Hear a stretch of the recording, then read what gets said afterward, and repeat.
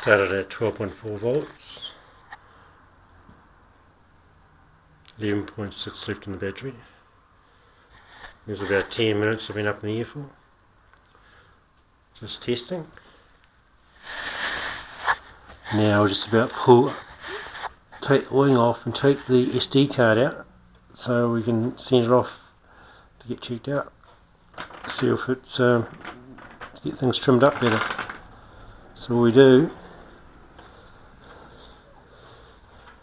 because we put Velcro in here, but there's many other ways to do it. You put little cornices in here to hold this, and apply a plate on top of here which holds that down really nice, but this works.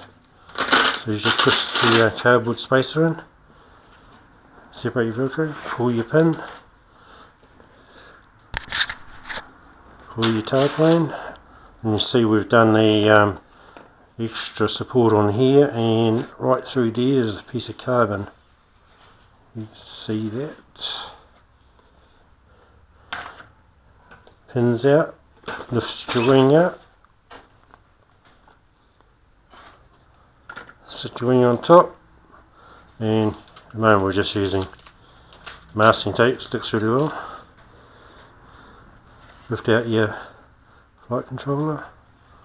You see it's got recess all tapered down here to take the wires, and Ruby sits in tight in there, and there's a hole cut in there. It goes down into the big camera bay in there. You can put a little cannon in there, or I've got a pan and tilt which will go on a Mobius that blocks into that. And I just need to drop this SD card out. We send it off to Jim and all the data over the net, and he checks it out. And we're running HC35220990 engine, high max motor, and it's got it's 11 by 7 prop on there.